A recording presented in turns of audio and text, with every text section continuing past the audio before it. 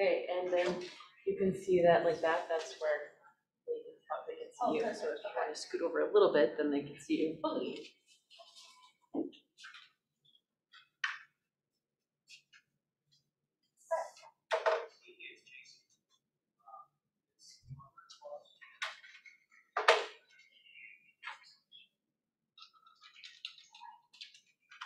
Is that big? Is that text big enough that you guys can see it? Yeah. Okay, so I'm Holly. I am with the Her Camp Home Group. I'm their director of operations. I've been there coming on 4 years. When I started with the team, we did about 147 units, and this year we're on track for about 460. So it's been quite a jump, and I would say some of the best opportunities that we've had on our team is our operations department. We run super lean and super efficiently, as well as have a good customer service on our end as well. Because past clients and past client referrals are our #1 source. So I am here to kind of walk through the buyer side transaction as well as the seller side transaction. And this could take me like 2 hours, but we are gonna condense it into 30 minutes. So I want this to be super interactive, and if you have questions or concerns, please ask or pipe up as we go along. So what I like to start with is, as you guys have a lead come to your system, or let's say a buyer that's ready to sign and move forward, what is a step that you take, like what is the first step you take with them?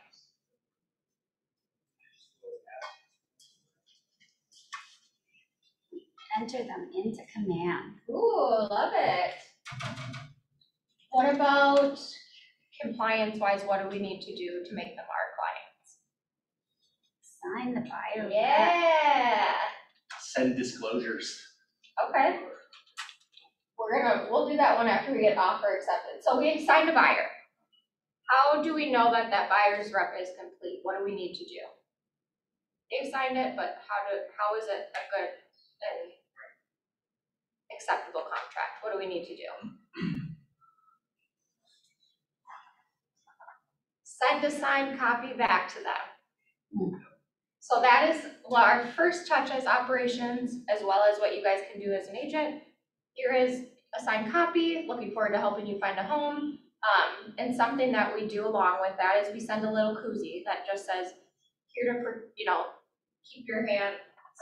I'll have to find the verbiage, but it's like something cute little saying that Caitlin came up with that is like here to protect you along your real estate journey. But a nice little touch, and it's a way that we get their address right away and can start putting them on our 36 touch. So I'm gonna type that in here, send a signed copy.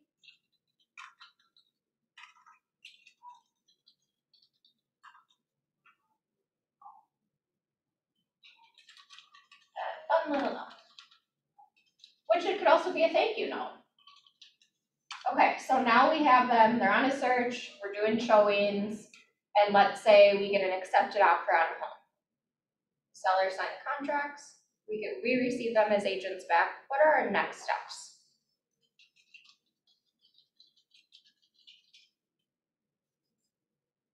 Find them a home. Accepted offer. What are we doing with our paperwork? Submitting paperwork in command. Submitting in command, great. As well as, who else do we need to send that to? The lender needs it and title needs it. Love it. As well as our clients need it. So what I would recommend as you guys continue to get more accepted offers is to template your emails. So this is something that we have, if you guys are Google users, everything is templated. So we have one that says accepted offer trust funds, accepted offer check. And everything is templated. We highlight in there the few things that we need to change.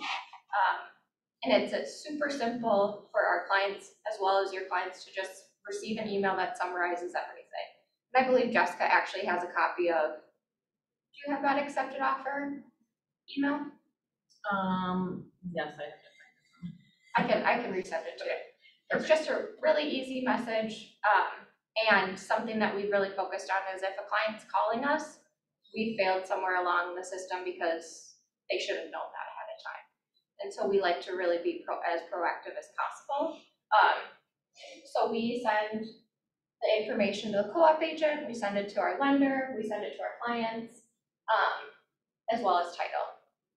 We just kind of conglomerate lender, title, and co-op, so they all have each other's information right away. It saves us a step, and it's all there. And then we give our instructions to our clients. Yes, we're not doing as many inspections right now, but we include that information as well as title, and if they do have another title person, let us know and we'll switch it over, but we use Minnesota title here. So we send congrats email, woo! And so we have our inspection.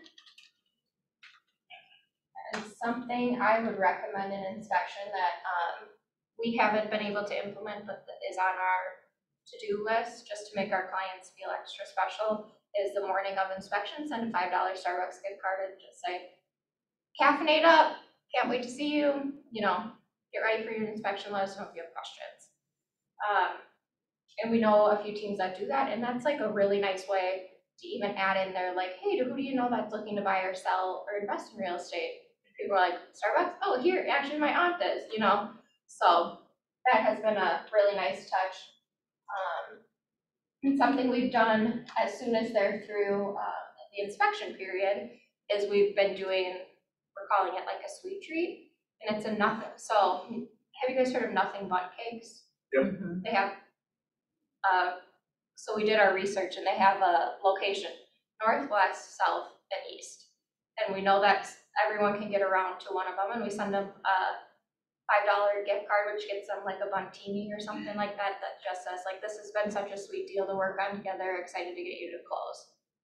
Who do you know that's looking to buy, sell, or invest in real estate? And that's been a really, really good touch. And for $5, including postage, it's been, I would say it has worked for us really well.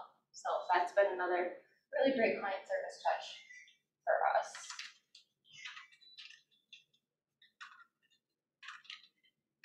What questions do you have in regards to transactions so far?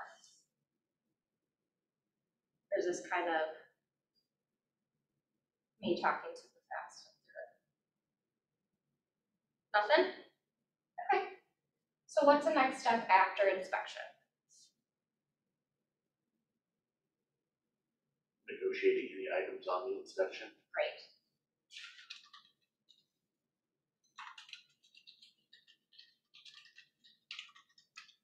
And how do we keep our clients feeling taken care of during this process?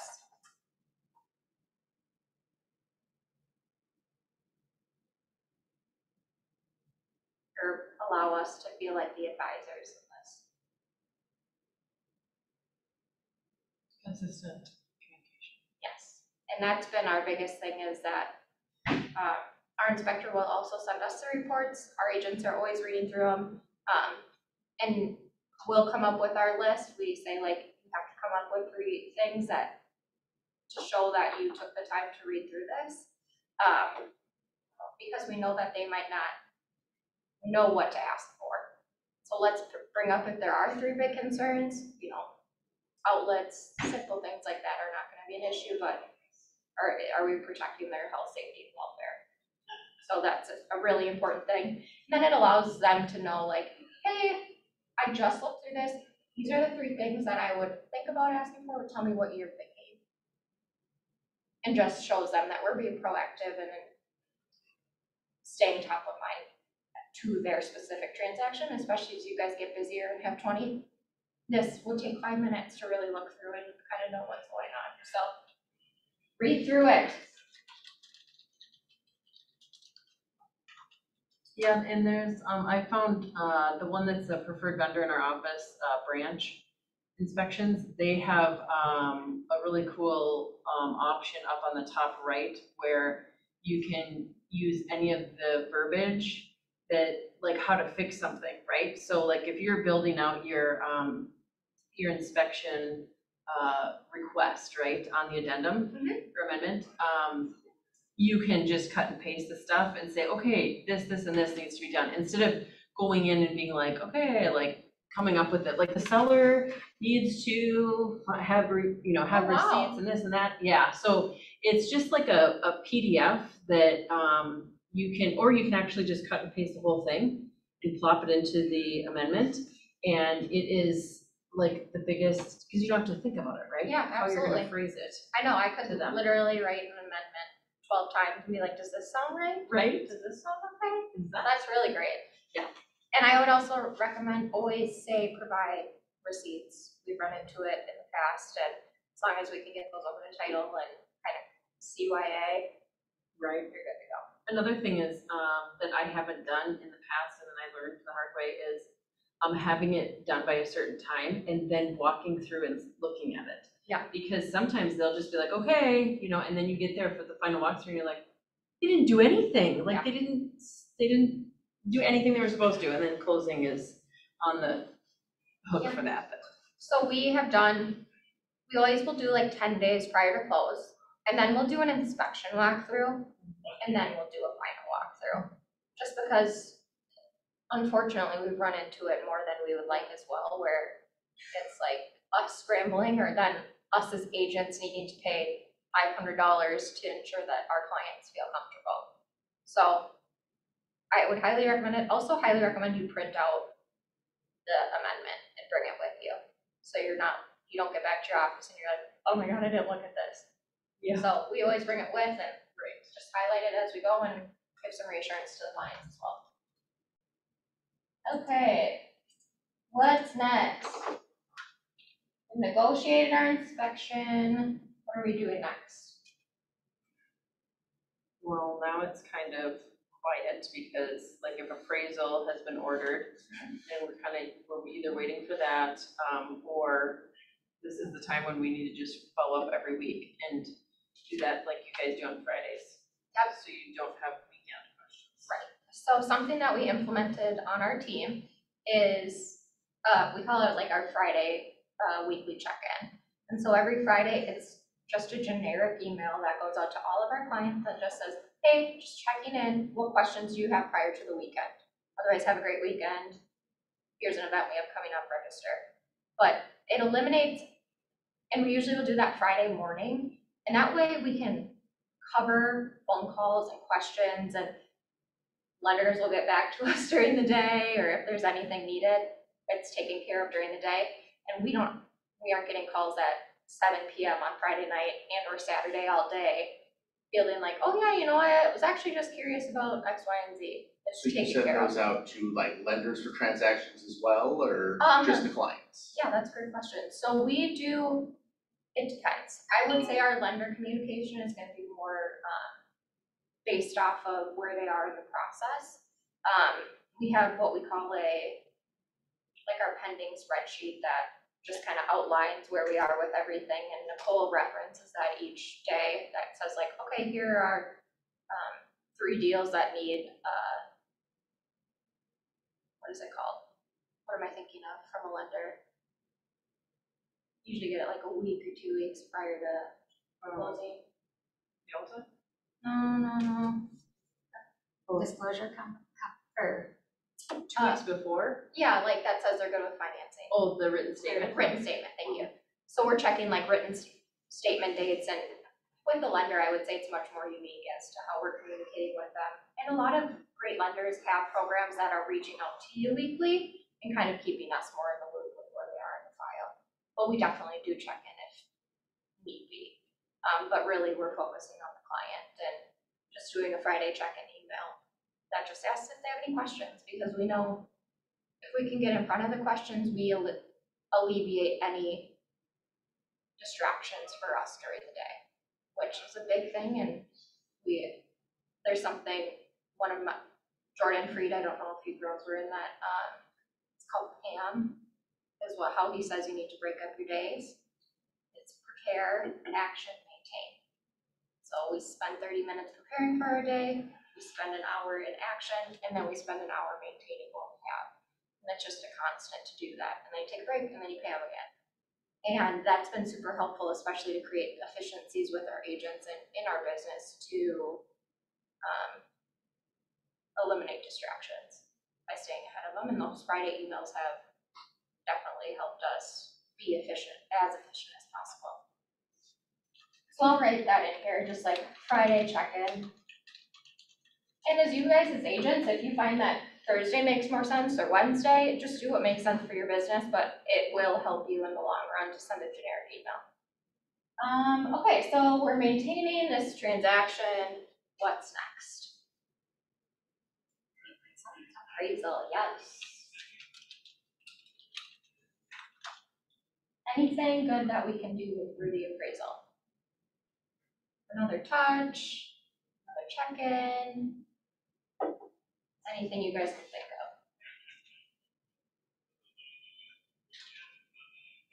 of. We had I mentioned it 2 times now, but Yeah. we had a really good session with Tony earlier. Yeah. And we talked about an appraisal waiver.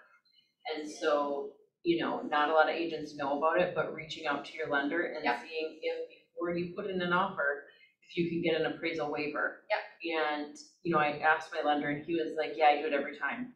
So I didn't know that, but that's an even better thing to like, sell to your client. But so if that is the case, then that is, that's. Oh, absolutely. I think we've seen less of them. I Yeah. feel like in the last even like 3 weeks, just due to the market slowing down a little bit. And we've definitely dealt with more negotiating of appraisals. But through July, we were crushing appraisal waivers. Yeah. Which was great, but yeah, something you wouldn't have to worry about. But, okay, so appraisal, just check in, letting them know that it's good to go. And something else, that has been like a really nice operations touch has been anytime we get an email, we're calling and then sending a follow-up email. Because that eliminates them calling us after they read the email that we sent. So typically we would call and be like, hey, Mr. and Mrs. Smith, congratulations, we're through the appraisal. Everything came back at value, no work orders, we're good to go. What is gonna happen next is we're gonna just kind of wait. We'll schedule your inspection walkthrough to make sure all those items were taken care of, as well as we'll schedule a final walkthrough. What questions do you have? Done, or what can we close at noon? We're like, yeah, okay, great. I'll ensure to get that to title. I'm gonna also send you an email kind of with a wrap up of what we just talked about. Otherwise, I'll look forward, or I'll send you an email next Friday if you do have any other questions, call before then. But that eliminates them reading that email on their own time and calling us with questions. So that's something that if we can stay on top of it, I think phone calls are still super important. I know a lot of people are texting and doing that, but they get questions answered faster, so I highly recommend making a call, following it with an email. That makes sense? Okay, so we are getting close to close. What are we doing? What are your guys' pre-closing to-dos? Making sure final walkthrough is scheduled. Yep. What else are we checking? Getting the utilities. Great. What else as agents should we feel obligated to read through as much as a lot of agents don't? Our closing disclosure, our Alta, we need to make sure we're getting paid the right amount. As well as our clients aren't paying more than need be. I highly recommend, if there is one thing I've learned, you guys earn your money, read through that Alta, because if a 0.2 is missing, you could be missing like $3,000. And so it also allows us to tell our clients, hey, I read through all of this, looks good to go, feel free to take a peek and let me know if you have questions. Yeah, because if title miss, instead of saying, $3.99, they say $3.39 for the broker admin commission. They are not gonna go back and ask for that money. Right. Right, and then you're out of it. And we've learned our lessons where a lot of our listings are 6.5% commission. And so if we're not finding the difference between 3.3 and 3.8, that's a chunk of money. And so we've had to modify our systems. based on that, being like, it's our intention as well, it should be your intention to protect your client's money as well as your own. Either of those for Right, and it's always good I request them to be sent to me instead of to the client. Oh. Because one time the seller had to bring money to the table and she didn't know she was going to have to, because when she got her mortgage final payoff, she did it herself. It wasn't a final payoff. It was, I looked at how much I owed, and then that's what I told title. And title's like, well, that's not actually what it is. And so she had like a bunch of money she had to walk to the table with, and was super pissed. And I'm like, so title, I'm gonna need all of that first. And if it's a delicate situation, then we will do it together. But you can't just send it out and then my client calls me and is like, what is going on, right? So it's, that communication is so important. So you have to do that. Right. That's like, if I can tell you guys one thing, protect your money, protect your client's money, read through that. Even though it's not super fun to look at. It's not. Just look for your 2%. Yep. About the Make sure that money. we like to go price, proceeds, commission. That's all we need to look at. Everything else is, I will never understand. Right, it's just too much. But that's all we need to look at. Price, proceeds, commission.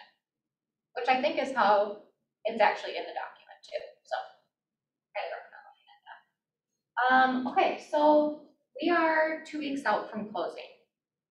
Something that we do is we send a 2-week out email that just says, we're 2 weeks away, here's what to expect. Get your utilities set up. We're gonna schedule a final walkthrough. You're gonna review your Alta, you get wiring information from title, and we usually will call and then send this email. Because if you have a first-time home buyer, by 2 weeks out, and I should say sellers too, everyone forgets how to move, which I don't understand, but it will happen. People will be like, okay, so we close on the house and then we move out, and we're like, no. No, Never. Let me walk you through what's gonna happen. That's never been a thing. But we've run into it 10 to 15 times where people are like, Yes. okay, so what do I do? We're like, You make sure you're out of it. Yeah, you're gonna take your things, we're gonna move them out into a truck, you're gonna come to closing. Sit in the street. Right. And then I also think it's a really good time to set the expectation with your buyers that what is broom swept is different to everyone. Right. Because that's all it says in the purchase agreement. The house has to be broom swept. And unfortunately, we've had people that are like, you need to come over, this place is a disaster, and it's like some crumbs in the fridge and certain things were like, this isn't a disaster, this is what our expectation was to you, that it's gonna be broom swept. What that means to everyone is different, but. This is what normal people do, they didn't deep clean everything. Right, yeah, like if you guys, and that's something we'll say in our 2-week email, hey, you're closing at noon, get some cleaners in there at 2, and everything can be moved in a little bit later, you're good to go. If there are those people that'll be like, okay, that's great, who do you recommend? Or, you know what, we'll be fine, we'll just kind of clean it as we go. But we've run into it enough that it's been something we've had to change in our system to notify those clients that room swept doesn't mean spotless. And I mean, it just happened to us a week ago, and that was crumbs in the fridge, and I was like, oh no. Right. It's okay.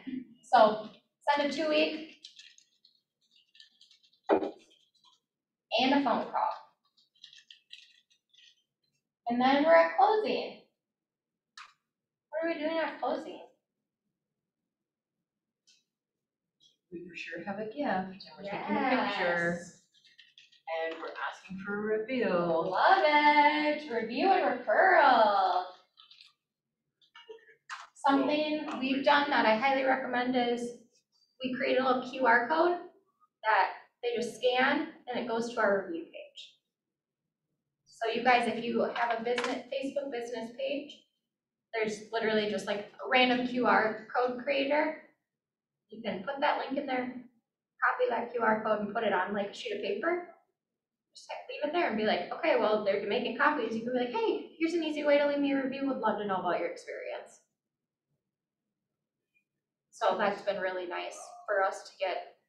I think this year we're at just over 200 reviews because of implementing simple things that alleviate us constantly in person being like, can you leave me a review? Can you leave me a review? And then something else we've implemented is the file close email.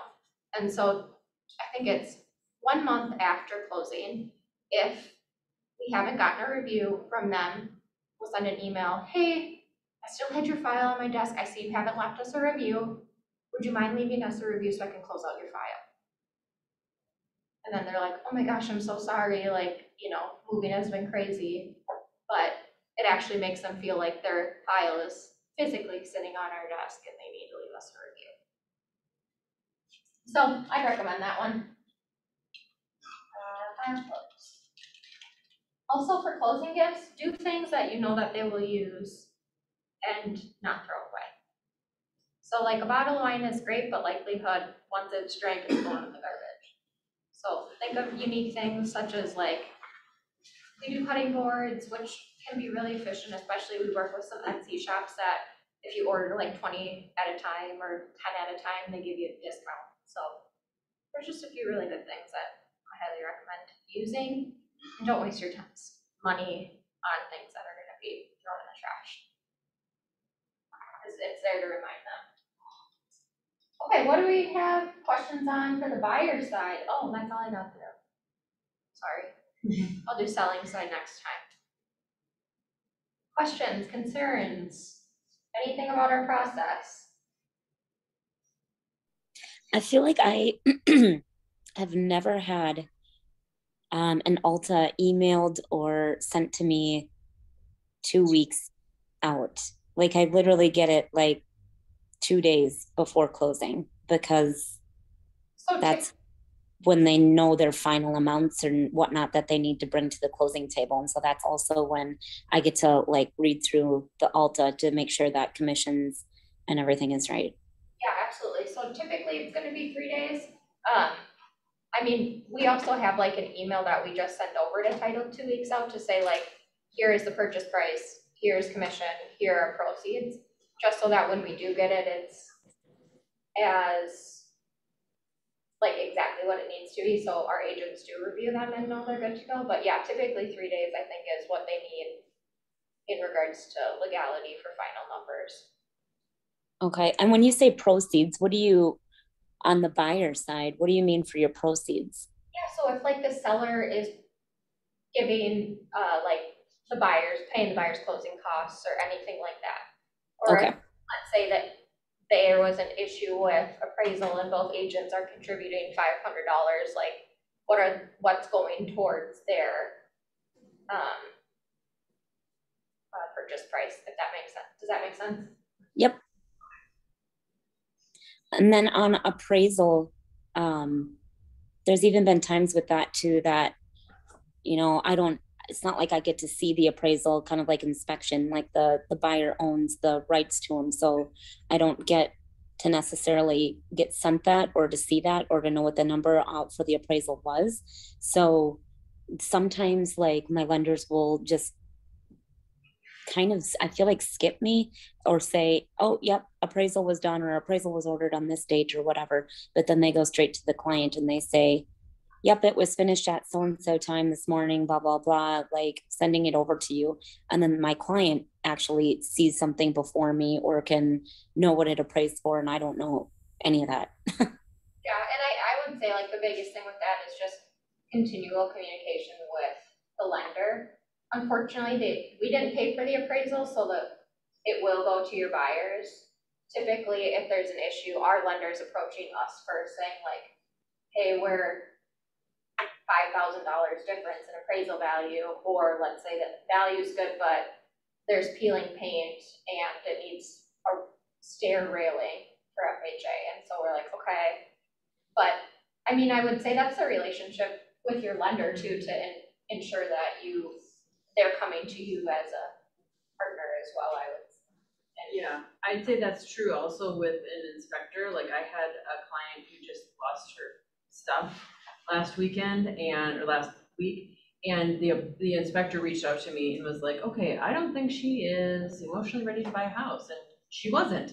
So, but we had that conversation, and I think that's so important too with Cassandra, with your lender. Like I had an appraisal thing come up and my, so what is it called? Not the loan officer, but like the loan processor. Yeah. The loan processor called me and said, okay, we came in at value, but we have these two things.